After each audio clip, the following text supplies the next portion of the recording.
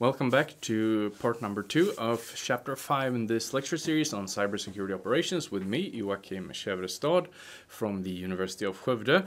I just want to revisit the marketing for our study programs a little bit. So if you like what I'm trying to teach here, and especially if you happen to like my style of teaching, you could go into www.his.se/NSA,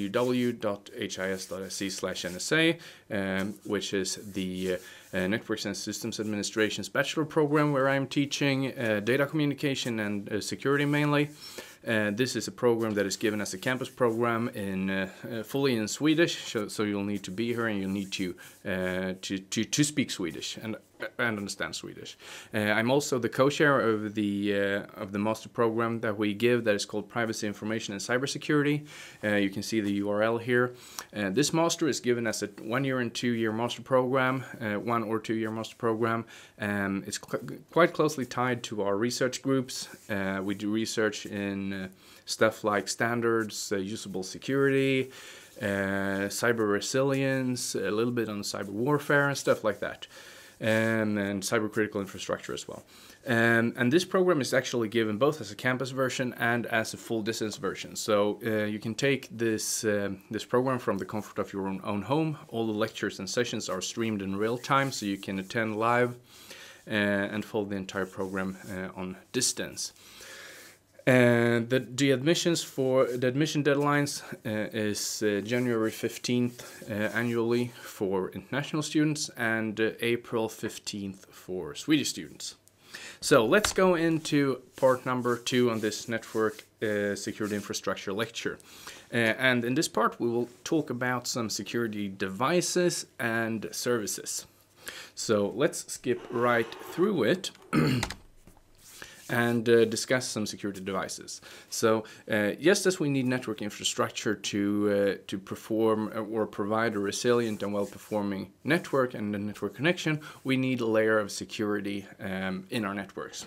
So one such layer is provided by the use of networking devices developed to provide security functions. And 2 common such devices that will be the main focus of this lecture is firewalls and intrusion detection systems. So let's introduce firewalls. Firewalls are systems that enforce access control policies between networks, which is a very fancy way of saying that firewalls filter traffic. Firewalls must, of course, themselves be resistant to network attack. If someone takes down the security appliance of a network, it would be like someone taking down the police department in a town. Security will be less than perfect. And the idea with the firewall is that you make the firewall or the firewalling function act as the only transit point between the internal and the external network. So all traffic going to and from your network should be filtered through the firewall, and in this way the firewall can enforce the access control policy. And access control in this sense means what traffic that is allowed to leave and enter the network based on predefined rules. So some of the benefits with using a firewall is that they prevent the exposure of sensitive hosts, resources, and applications to untrusted users. It's essentially used to hide whatever devices that shouldn't be open and visible to the outside world. They sanitize protocol flow, which prevents the exploitation of protocol flaws. So for instance, there is an attack called TCP SYN-FLOOD that exploits the functionality of TCP session establishment that we talked about before. Using a firewall, you can detect when a TCP SYN-FLOOD is happening and try to prevent it. We'll talk about this more later. I don't know if it's in this lecture or a later lecture. You can block malicious data from servers and clients, so you can just block stuff that you know shouldn't be there. You can also use the firewalls to reduce the security management complexity by offloading most of the network access control to a few firewalls in the network, which essentially means that you can centralize the control of network traffic to network-based firewalls. So looking at some of the limitations that firewalls have or introduce, or basically what a what a firewall is not. So it goes without saying that a misconfigured firewall can have serious consequences for the network, mainly because they easily become a single point of failure. So if we have one device that all traffic needs to be filtered through, if that device goes down, well, then no traffic is flowing anywhere. Also, the data from several applications can simply not be passed over firewalls securely. One such thing is that we do have, for instance, network address translation that rewrites IP addresses. They make firewalling a little bit more difficult. Users may proactively search for ways around the firewall to receive, for instance, blocked material. And this exposes the network to potential attacks. So, for instance, there's been examples of users introducing 4G modems into the network, but just because they need to have, or they want to view material that is prohibited. So many companies, for instance, implement firewalls to ensure that users may not, stream video, use Netflix. But the user wants to use Netflix, so the user introduces a 4G modem to have internet connectivity without the firewall, and can watch Netflix, but of course that becomes another attack vector. And this comes down to what I'm to my research area, which is basically that when we prohibit users too much, or when we make users miserable by implementing security features, they will circumvent the features, and then the security will be compromised overall. Of course, here we have a trade-off of having a fair amount of security, but still allowing the users some freedom.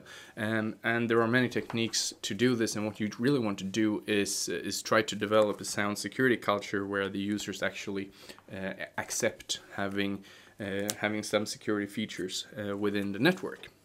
Okay, long explanation of that bullet. Let's move on. Network performance can slow down, and this comes down to well, first of all, we do have this one or two or just a few points where traffic is being filtered. All traffic has to go through those points, so there's a lot of load on those devices. Also, the firewalling function in itself, or the firewalling process, is CPU intense, so having a lot to do just, well, makes it tough to work quickly. Also, it's possible to tunnel or hide unauthorized traffic, or disguise it as legitimate traffic and just pass it through the firewall using different techniques. And I think we will explore that later in a later chapter. So we started saying firewalls, and just to make things a little bit more complicated, there are of course a few different types of firewalls, mainly three. So first we have stateless firewalls or packet filtering firewalls, and those are quite simple. They filter traffic based on layer 4 and some based on level 3 and some layer 4 information. So basically you create filtering rules based on source and destination IP address and source and destination port numbers. So let's say that you, for instance, do not have any web service within your network, then you can block all traffic on port 80 because no one should communicate with your network on port 80. Then we have stateful firewalls that can also include some context of communication. That's, for instance, tracking TCP flows and block possible TCP SYN flood attacks. Application firewalls that can also filter traffic based on application layer characteristics. So you can, for instance, have a web application firewall that filters certain HTTP requests. So you may, for instance, say that it's not possible to do PUT requests to your web server. You can only do GET requests, or POST requests are only allowed from the inside network, stuff like that. There are also different ways in which the firewall can be implemented. So we have network-based and host-based that are the most common, where a host-based is like the Windows firewall, a firewall that is implemented on one local machine, or a network-based firewall that is a network-based appliance. And we also have transparent that filters traffic between a pair of bridged interfaces, not going to say more about that, or a hybrid that combines different firewalling techniques.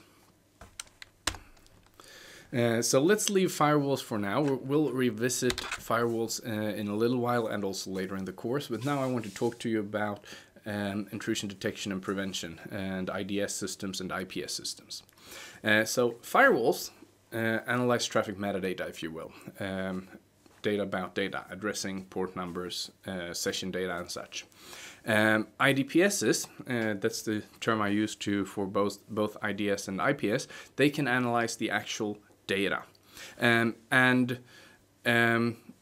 What they do is that they use signatures to discover harmful data. So you can say that they are similar to an antivirus program that uses virus definitions, but they are a network layer. So they can actually unpack data packages sent over the network and see if the content is harmful, and in that case do something to it.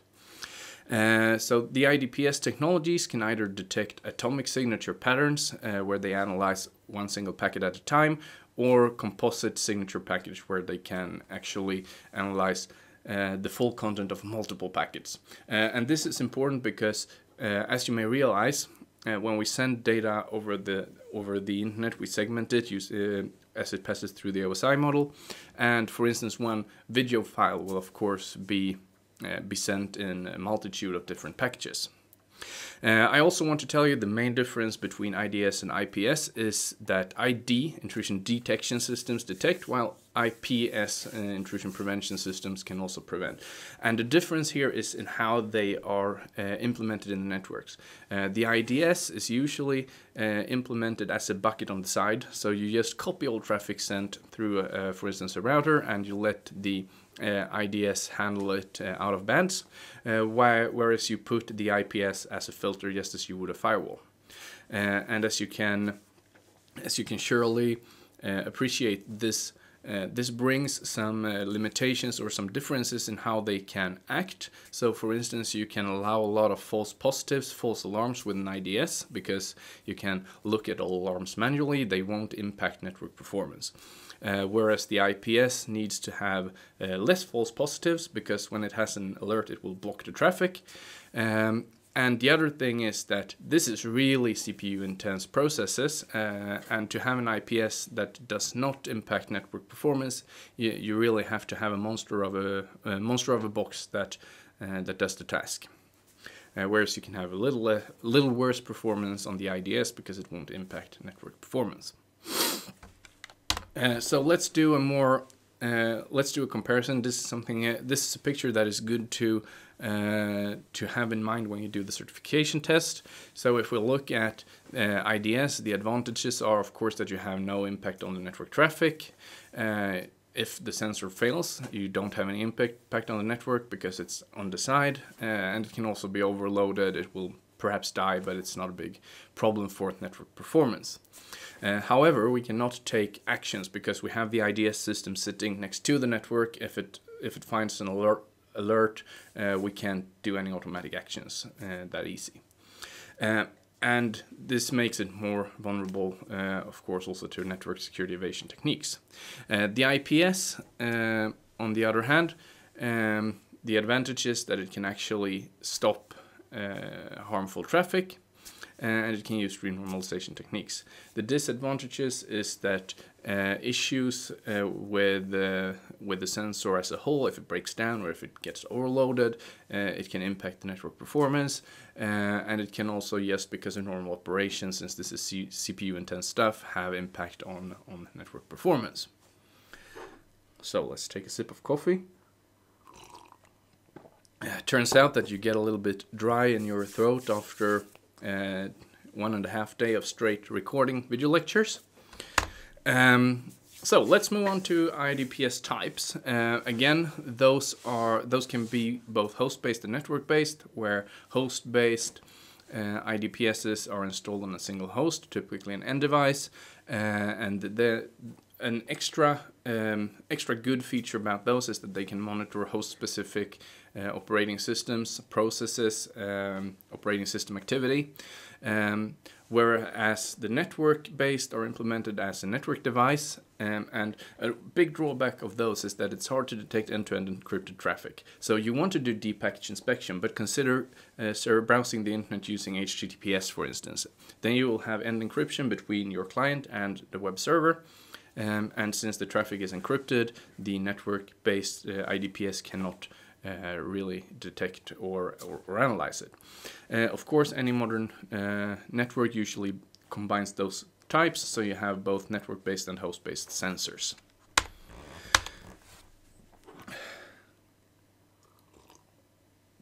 So we're closing in on the roundup of this second part of this chapter 5, and now we're going to go through some different protocols and techniques. And we will begin with access control lists, or ACLs. And ACLs is basically a technique that can be used to implement firewalling on Cisco routers. ACLs are basically lists with statements or access control entries that determine if traffic should be permitted or denied. So you can have a list of statements telling you that, okay, data from this IP address to this IP address is allowed, data to this IP address using this port is denied, so on and so forth. The different things that you can use in your filters, or what you can filter traffic based on, is source IP addresses. When you use standard access control lists, you can only filter based on source IP address. You can use what is called extended access control list, and then you can also filter traffic based on destination IP address, source and destination port number, and protocol type, for instance ICMP, TCP, and UDP. And there are some optional protocol type information that you can also include in extended access control lists. The next protocol is SNMP, or Simple Network Monitoring Protocol. That is a protocol that can be used to manage and monitor end and intermediary devices in a network. And a monitoring tool such as this helps you discover and solve problems in your network and monitor network performance. So there are 3 elements in SNMP. You have an SNMP manager, which is essentially a server function, and then you have SNMP agents that are installed on hosts. And on the host, you also have something that is called the Management Information Base, or the MIB, and what it does is that it stores data and operational statistics on the host. And then the idea is that the server or the manager will request information or actions from the hosts whenever needed. Next technology is NetFlow, which is important for the certification test of this course. It's a Cisco technology. I would guess that it's proprietary. It provides statistics on packets flowing through a Cisco router or multi-layer switch. So it tracks flows and distinguishes between different data flows using 7 different fields. Those are source and destination IP address, source and destination port numbers, layer 3 protocol type, TCP, UDP, or ICMP, type of service marking, which is essentially if you have a quality of service marking that classifies traffic, and also the input logical interface, which is the port in which traffic enters the device. Port mirroring is very important, and what it does is that it allows a switch to duplicate traffic sent through it. So this is something that you need if you want to have a packet analyzer or an intrusion detection system that is out of bands. And how it works is just like this. Let's say we have a switch here, and we want to have a packet analyzer or IDS on the side. So essentially any traffic going through the switch on these 3 ports will be copied to and sent out to the packet analyzer. Syslog, of course, in security as well as troubleshooting, logs are golden, worth their weight in gold, even if the weight is, if we count it in data, I guess 0. And Syslog is a logging service, and what it does is that it allows Syslog-enabled hosts to send logs to a central logging server, where you can consolidate and analyze logs in one central point. Syslog allows you also to fine-tune what you want to log, at what level you want alerts. So for instance, do you want informational messages that may tell you when, I don't know, a packet arrives or an IP address is changed, or do you just want critical errors telling you that the machine is catching fire? Sorry for that. NTP, Network Time Protocol, and this is a protocol that is used to synchronize times with central time server, and the purpose is to ensure that the time is identical and correct within the network. And having correct time is also very, very important, or knowing that you can trust the timestamps in your network is very important when you try to reconstruct events, because you want to know in what order things happened, when things happened, stuff like that.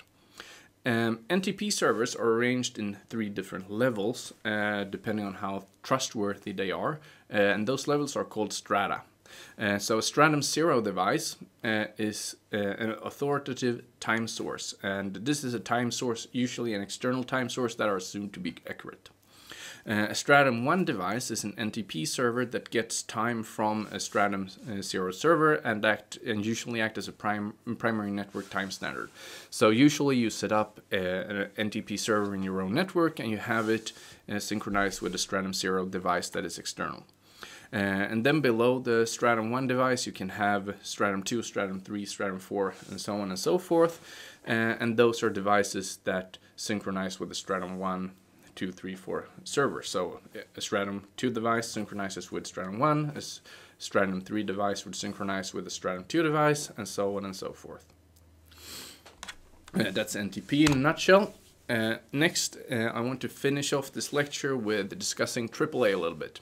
So AAA is essentially, or is an architectural framework for configuring 3 important and independent security functions, and those are authentication, authorization, and accounting and auditing.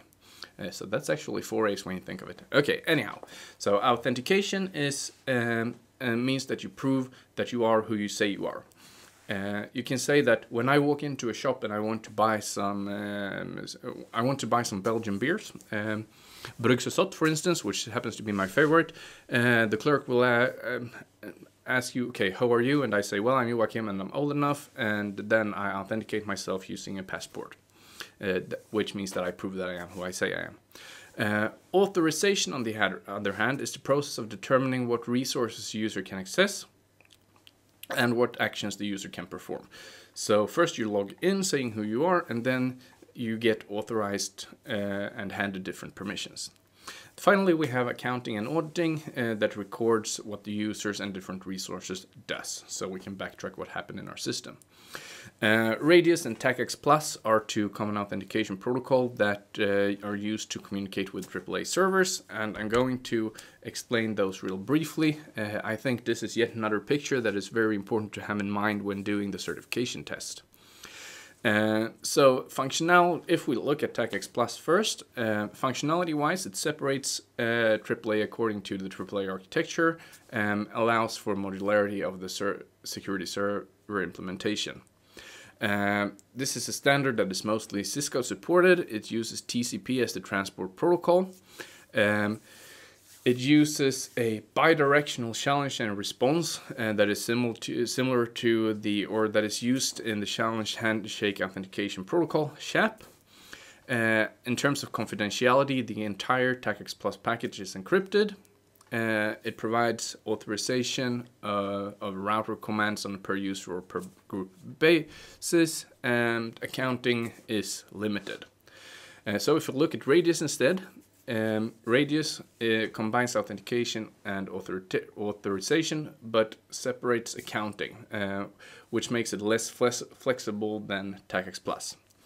On the other hand, it's an open or an RFC standard, so it's more open than TACX Plus, which is mostly Cisco supported. It uses UDP as the transport protocol. It has a unidirectional challenge and response from the Radius security server to the Radius client. Only the password is encrypted.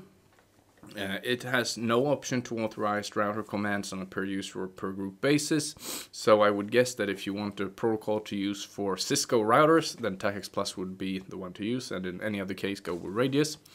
Accounting is extensive. So I would guess that the three most important things to take from the slides is that TACX Plus is mostly Cisco supported, whereas Radius is an open standard. The TACX Plus encrypts the entire packet, where Radius only encrypts the password. Accounting is limited in TACX Plus and extensive in Radius. Okay, leaving AAA and rounding off with VPN. So VPN, or Virtual Private Network, is a protocol that allows you, or functionality that allows you to create an encrypted network or tunnel between two endpoints. And what it does is that it allows you to encrypt communication that is sent over an insecure network such as the internet. So one of the foundations of VPN is that you send confidential traffic from one site to another site using a network that you deem as insecure, but you should still receive security. You can do this in two different ways. You can either have a site-to-site VPN. What it does is that it connects two or more networks together. So you essentially make, if you have different sites in your organization, you combine them together using VPN, so you can have secure communication between your sites. Or remote access that connects a single host to a network, and it's usually, for instance, used for remote workers. If you have employees working from home, they can use a VPN tunnel to connect securely to the company network. And this is a picture just to show you what you want to achieve. So you have a company network over here, you have some remote network, remote worker, you have some other remote worker, you have some home user or perhaps another site. In between is just a broadband connection using the internet, and using a VPN tunnel you can actually create encrypted connections between all of those into the company network. So that was a lot of stuff. Feel free to leave questions in the comments field, and see you next time.